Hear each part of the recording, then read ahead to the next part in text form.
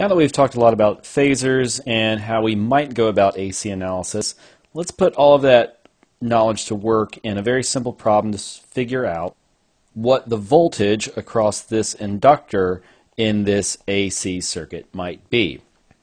So in a particular problem like this, we're going to have a voltage source, as we always do, and this voltage source is going to again be a function of time. And as we've talked about for previous circuits, this voltage source is going to have an amplitude, it is going to have a frequency, and then it is going to have a phase. So our amplitude here is going to be termed in terms of volts, our frequency right here in terms of radians per second, and our phase delay here in terms of degrees. Now our other components of our resistor and our inductor are in the typical units that we are accustomed to, with a 3 ohm resistor and a 0.1 millihenry inductor.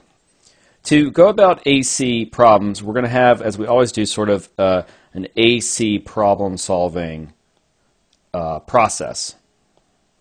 And what this process is going to encourage is, one, that we're going to take all of our sources and adopt a cosine reference.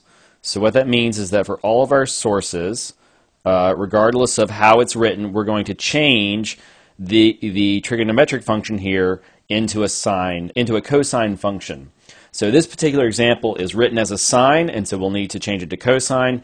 If it's already in a cosine, then there's nothing we need to do.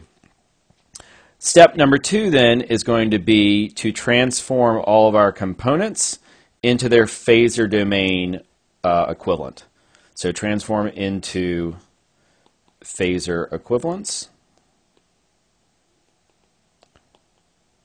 And then once they're in their phasor equivalents, we can apply all of the circuit analysis techniques that we've used before.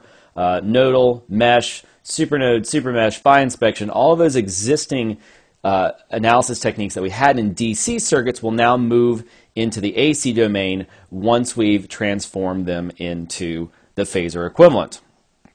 So the third step is going to be to profit and then to solve for whatever you want. So we'll say for the quantity of interest. And then once you've solved, generally it's easier to discuss our results in a time domain signal like this one. So even though we will end up with a solution in the phasor or the complex domain, we'll want to convert back into the time domain for the final solution. So step 4 is going to be convert back into the time domain. And what we'll see on the next couple slides is how we go about each of those steps.